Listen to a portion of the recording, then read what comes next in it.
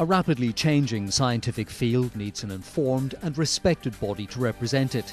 That's why PharMig, the Pharmaceutical Microbiology Interest Group, bringing together academia and industry, act as the voice of pharmaceutical microbiologists. Members have a wealth of knowledge and experience, and they want to share it. PharMig have realised over the last few years that there are many microbiologists in allied industries, medical devices, the National Health Service, who would benefit from the association. So what we're trying to do now is to reach out to those people and share with them some of the expertise that exists within the group. PharMig, a non-profit group, run an extensive range of courses and seminars not available anywhere else. So members and non-members, from recent graduates to lab managers, can get the most up-to-date information. There are a number of ways to examine the distribution of the microbiological data.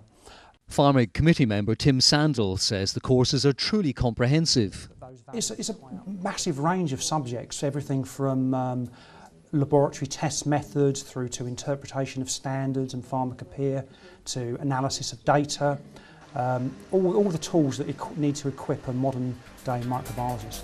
Education is a key theme for PharMig, and that's led to an exciting collaboration with the University of Manchester to produce the UK's first ever MSc in pharmaceutical microbiology. There isn't another degree like this, and I think it will provide microbiologists with a unique opportunity, one that quite frankly they haven't had before, and it's a tremendous coup, I think, for PharMig, and one which Manchester University are also very excited about.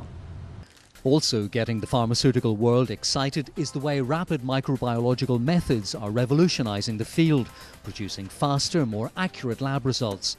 PharMig have been promoting best practice in this still developing area. The methods themselves are based upon using techniques such as lasers or bioluminescence. And the benefits are that you now can have almost a real-time assessment of the microbiological quality of the products and the environment in which they're being produced.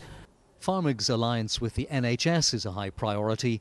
At this state-of-the-art pharmacy manufacturing unit at the Royal London Hospital, patients see the direct benefits. Dina Godward showed me how personalised medicines or batches can be made under the most sterile conditions available, but training for staff is critical.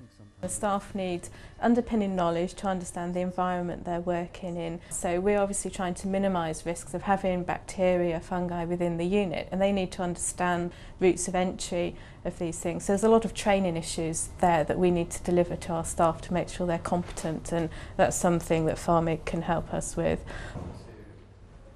Since PharMig was founded a decade and a half ago, it's grown rapidly as a national, indeed international forum. But it's the future the group is really interested in: the new MSc, the NHS Alliance, the development of rapid methods. In a field that's seeing change at a blistering pace, PharMig exists to guide the professionals through those changes.